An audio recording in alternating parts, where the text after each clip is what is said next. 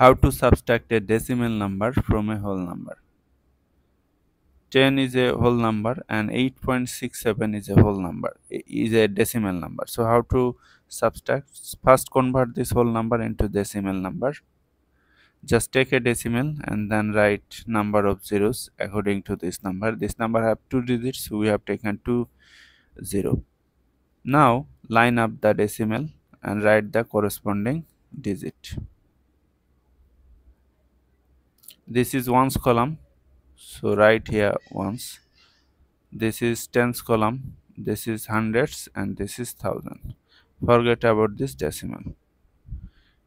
Take away 7 ones from 0 ones. You cannot do this, so you need to borrow. Go to next column, but next column you cannot borrow from 0. Go to next column, you cannot borrow from 0. So you have to borrow from this thousands column. If you borrow 1000, you will have 0,000. 1000 means 10 hundreds. If you borrow 100, you will have 9 hundreds, and 100 equal to 10 tens.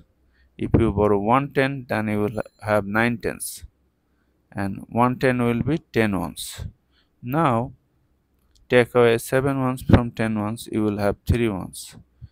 Take away 6 tens from 9 tens, you will have 3 tens. Then bring down this decimal and take away 9 hundreds from 8 hundreds from 9 hundreds.